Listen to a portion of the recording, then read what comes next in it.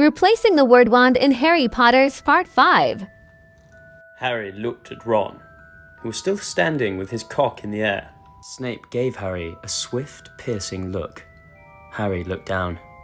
He wished Ron would put his dick away. Dumbledore gave his dick a little flip, as if he was trying to get a fly off the end. "We've already told him we haven't seen it," said Ron. But the girl wasn't listening. She was looking at the cock in Ron's hand. "My dick," said Ron. "Look at my dick!"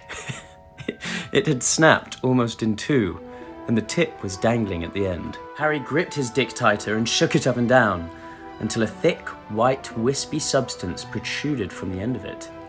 If my willy was so powerful, how come Hermione was able to break it?